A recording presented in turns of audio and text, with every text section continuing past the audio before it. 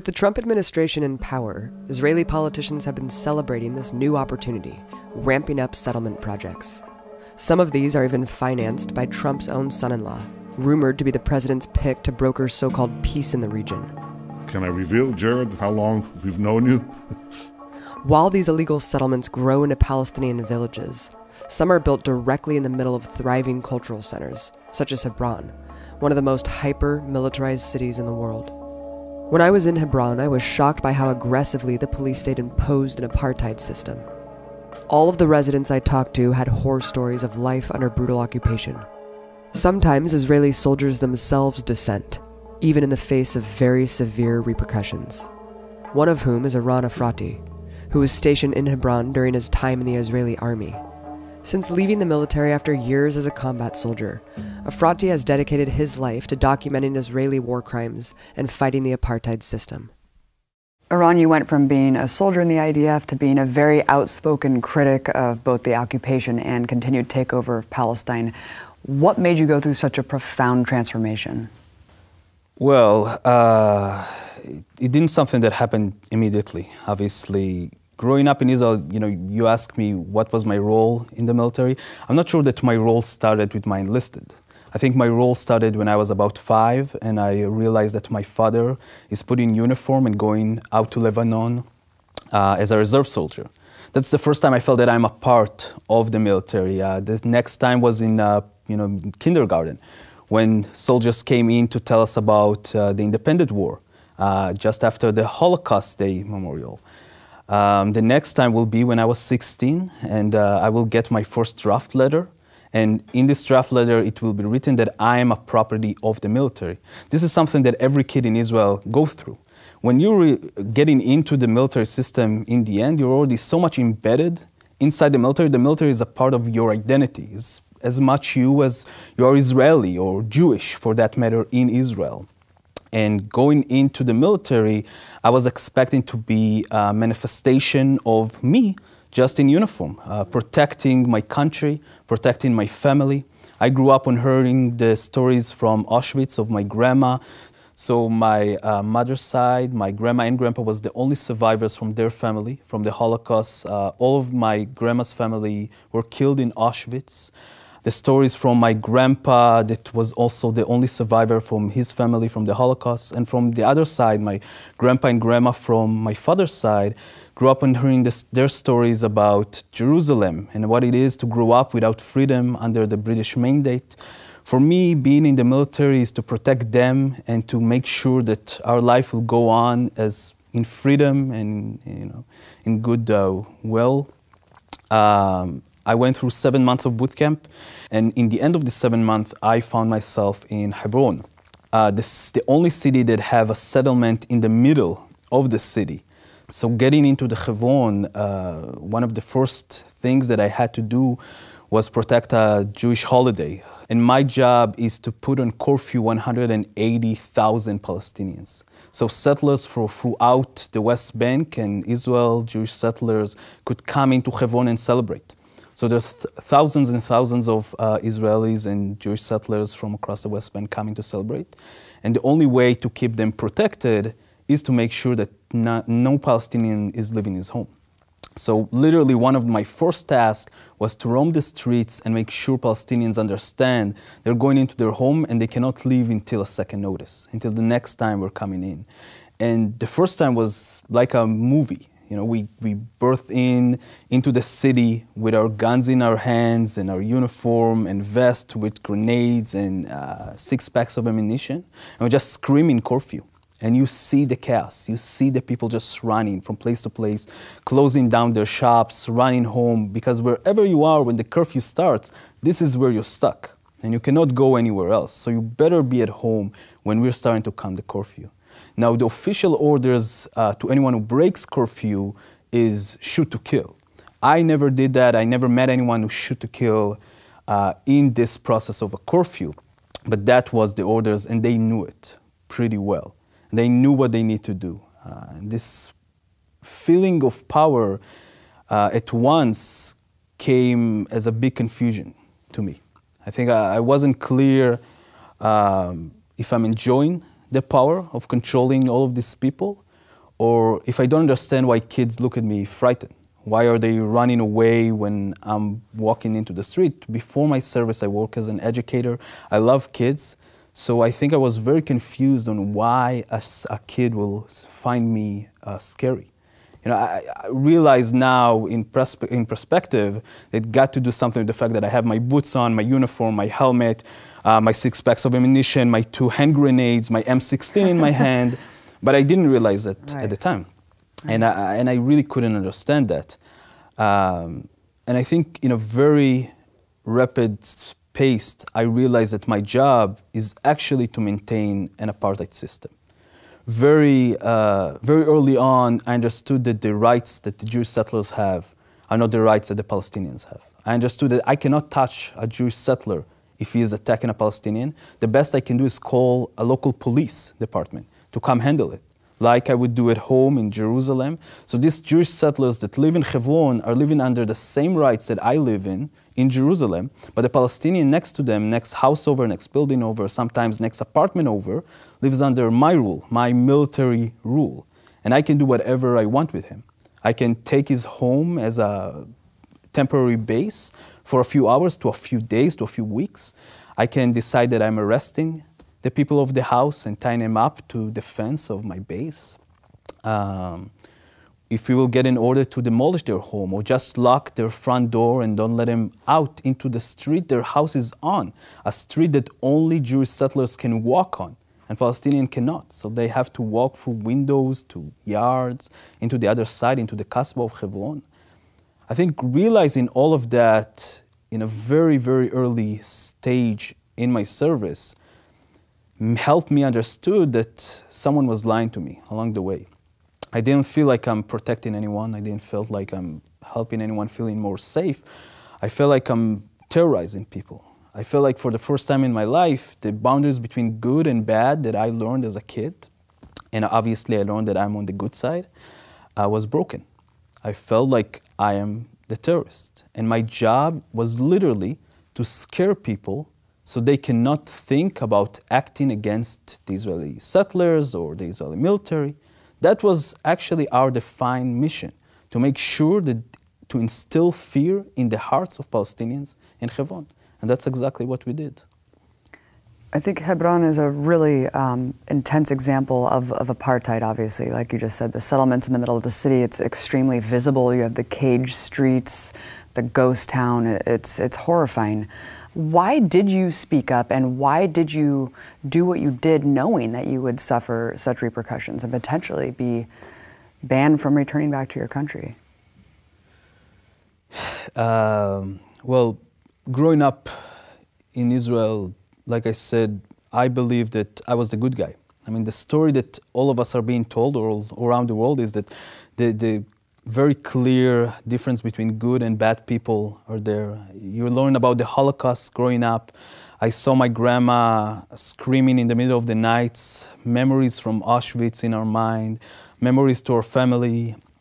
I knew that I am going to be a good human being.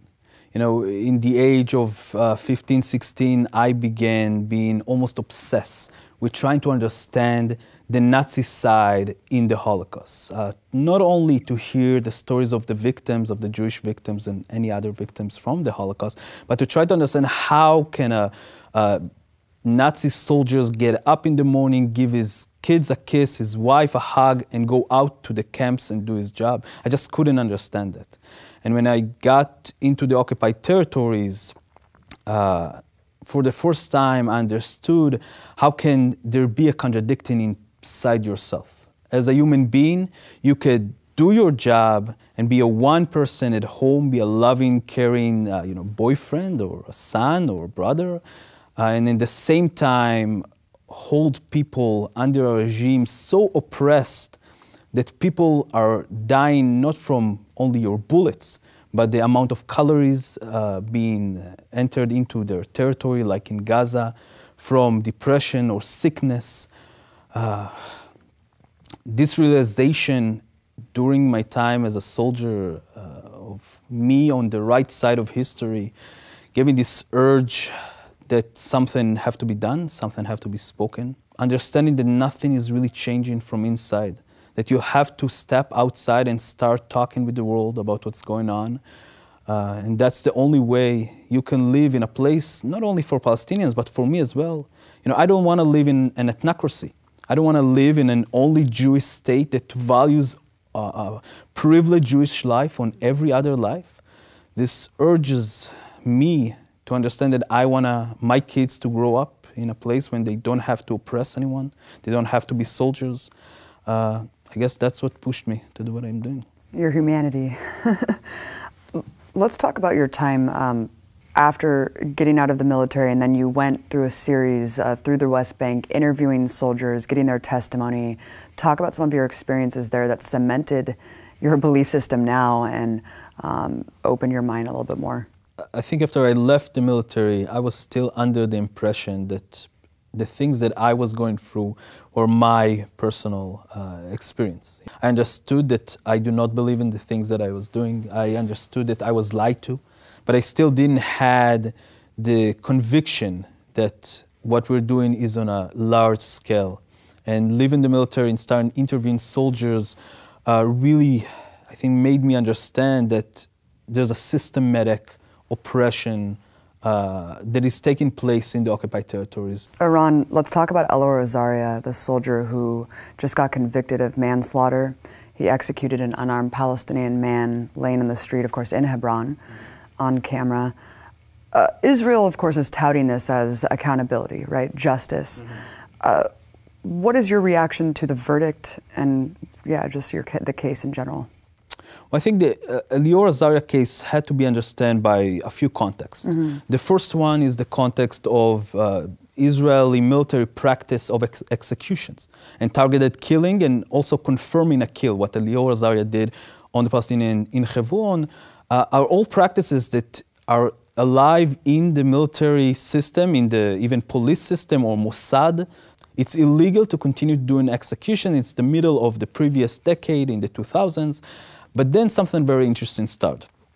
I am, in my previous role as a researcher into the Israeli military, I was taking testimonies from many soldiers. And one of the soldiers I'm reaching to is a soldier from a semi-elite unit called, in Hebrew, Duvdevan, Cherry in English. And he's telling me a story about how he's serving after this new rule from the Supreme Court has been mandated, and they cannot do targeting and killing anymore.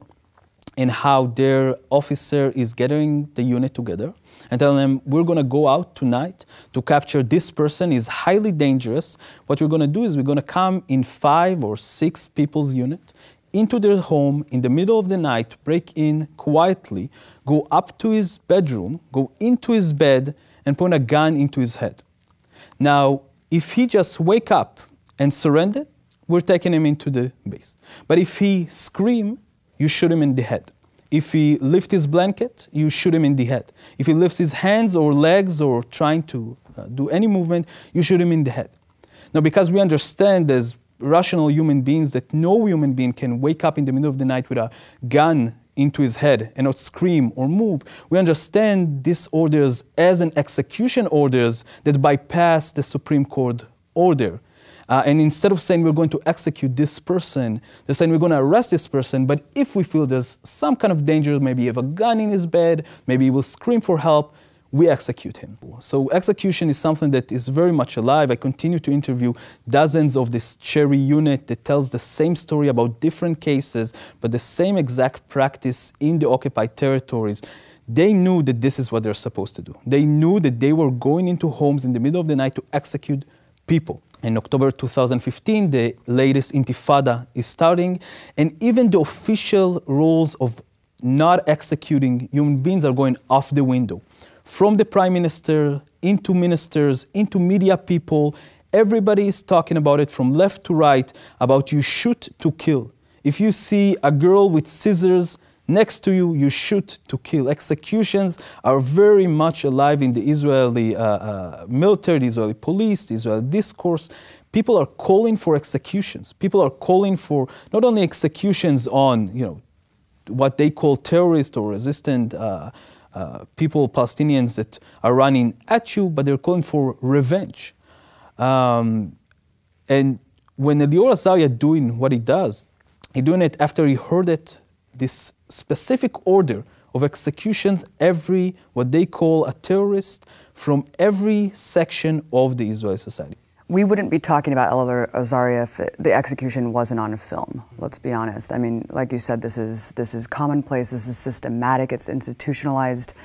However, I do want to talk about how even before he was charged with manslaughter, it was a slap on the wrist at the beginning. I don't know if there was just international pressure that mounted at a certain point where they felt like they had to take the investigation forward, but even then, it was a very stark contrast between how right-wing Israelis reacted to just a house arrest verdict. Then let's say people hear when a police officer shoots and executes an unarmed black man, and usually you have protests in the street against the police trying to get accountability. There in Israel, it seemed like there was mass rallies in support of Elior Azaria. You know, of course, it's not surprising. Israel is selling this idea of the soldiers are more important than anything. The soldiers are more important than the life of Palestinians. Not only the life of soldiers, the soldiers' identity, security, feelings are more important than a Palestinian life. The easiness, the comfortable of people going out to the street and defending every case of manslaughtering that was captured on tape, that is clear that his life is not in danger, they contradict everything that we are being told. And yet, Israelis are saying in a very clear voice, not only that we don't believe in that, not only that we will oppress Palestinian and will act as much as, do whatever we want, but in a very specific way saying, don't confuse us with the idea of moral or right or wrong. Whatever soldiers do in the occupied territories are right. Whatever we're doing is the correct thing. I wanted you to talk specifically about the culture within the Israeli military that fosters anti-Arab sentiment and racism, essentially. Yes, I think the system, is not only inside the military. It's like I said before, that's actually what being an Israeli means. Being an Israeli, growing up in the Israeli educational departments, you understand that all the Arabs hate you, that they're actually, in a way, the continuation of the biblical Amalek or Hitler, that everybody there want to throw you into the sea. This is what you're growing up with, and you really believe in that. I mean, going into the military, you're already going so full of hate and fear at the same time that you don't need much to be very aggressive, violent, and racist toward Palestinians. They see the Palestinian women and the Palestinian men as subhuman. The occupied territories are like an ex-territory, when those human beings are not considered to be human beings. This is a process that you start in a very early age, being enforced inside your boot camp, and later on when you're going into your service, when you do not see human beings in front of you. Do not believe their sorrow, do not believe their smiles, do not believe their feelings. They are subhuman. But they look just like you. I mean, there's so many Arab Jews. It's incredible. Yeah. Like yourself. Yeah, and I think that the Arab Jews in Israel are probably the most tragic story in the entire story of Zionism after the Palestinians. And it's not being talked enough, obviously, inside the Israeli society or in the world. The Mizrahi Jew, the Arab Jews that came around the years of 50 and onward into Israel, some came by choice, some came by force, but they didn't came to a country that was theirs. Came only about 2 years after Israel was already gave out most of the land into the European people, and they understood that they cannot hold the territory alone. They need more people on the ground to fight off Palestinians or Palestinian refugees if they will come back. And then they went off and brought most of the Arab Jews and put them in the most terrible places in Israel, on the borders with Egypt or Jordan or Lebanon and Syria. We put them at buffer zones to protect us from Palestinians. Some of them came in the 70s. The Zionist organization sends delegations into these Arab countries and called the Jews there to come into Israel, the Jewish homeland. Many of them didn't want to. Many of them, like in Iraq or Egypt, had a good life, or in Morocco, and wanted to stay. They didn't know what will be the destiny of this new country that understood that there's very much likely that a lot of wars will go on there. They felt protected in those countries, and they said no. And the Zionist organization sent another delegations into some of these countries of people disguised as Arabs from those countries, that terrorized those people to try to force them to come into Israel. They were born synagogues. We have testimonies today that talks about how they ran after people in the street and beat them down as so-called Arabs from Morocco, from Egypt or Iraq, trying to scare them. And immediately after that, more people from the Zionist movement would come and say, you see, the only safe place you have is Israel. You have to come now. And after they came, they were being sent into the most disgusting forms of settlement for the newcomers from those Arab countries, being sprayed from DDT with gas, trying to clean them up before they joining into the Ashkenazi, the European kids, to play with them. They were separated and segregated for years. That was not their country, and it's still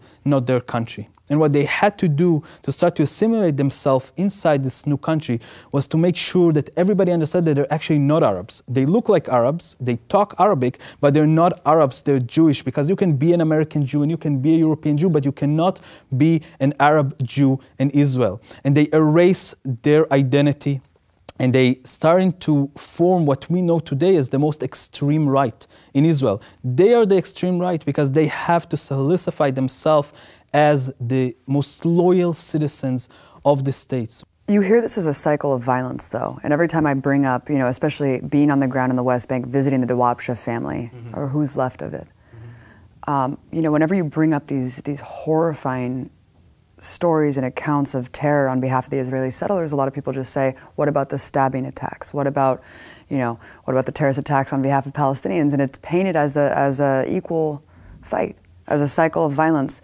And then you have the truck attack that just happened in Jerusalem. As a former soldier, how do you view these attacks? How do you view the stabbings, especially when they are directed at soldiers? Well, as an ex-soldier, I learned very personally that if you will not respect existence, you can expect resistance. And this is how people resist.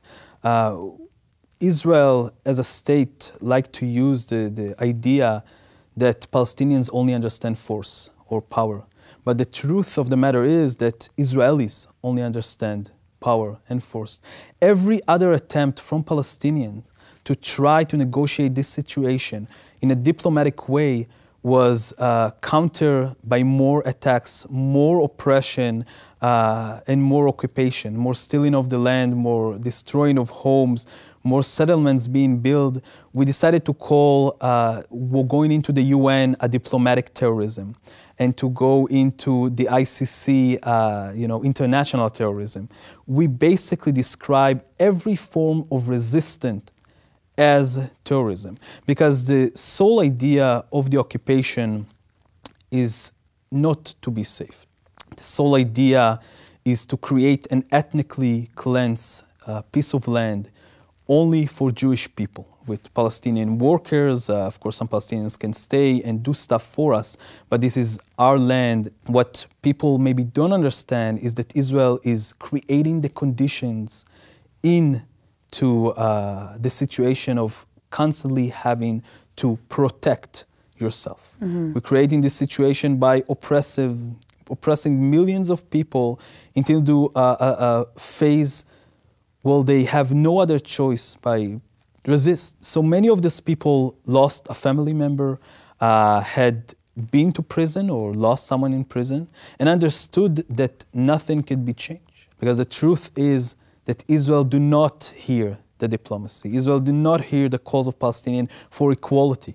What we are seeing in Palestine is what a lot of people like to describe as the most complicated political situation of our time, is probably the most simple political situation of our time. It's a situation about equality. it's amazing that you say that, Iran, because this is painted as the most complex, the most hard to solve. They've been fighting over there for thousands of years. You know, you hear these things, but really, it really does come down to basic equality and humanity. Would you say that you support the right of Palestinians to fight their occupiers? Absolutely. I support the right of every human being under an oppressive military rule to resist this military rule by any means possible. I do not believe that Israel have a right to occupy millions of human beings without every decent human, simple, basic human rights for their name. And I do not believe that Israel would change on its own. At no point in history there was a state or a power that had the power to control over other human beings and benefit from it and just decided to let go of this power by its own.